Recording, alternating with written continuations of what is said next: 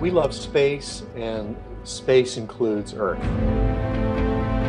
So our point of view is that Earth is a planet. So that means looking at, from the vantage point of space, the whole Earth. You know, as filmmakers, the climate is amazing because it's always moving. It's got moving parts, interacting parts.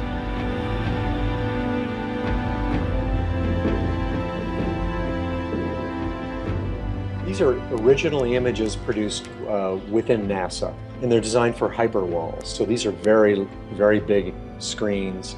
We stitched them together.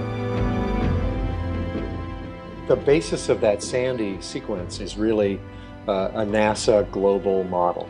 That's the beauty of it, is that you see Sandy forming somewhat suddenly in the Caribbean. You see this within the larger pattern of weather across the entire globe.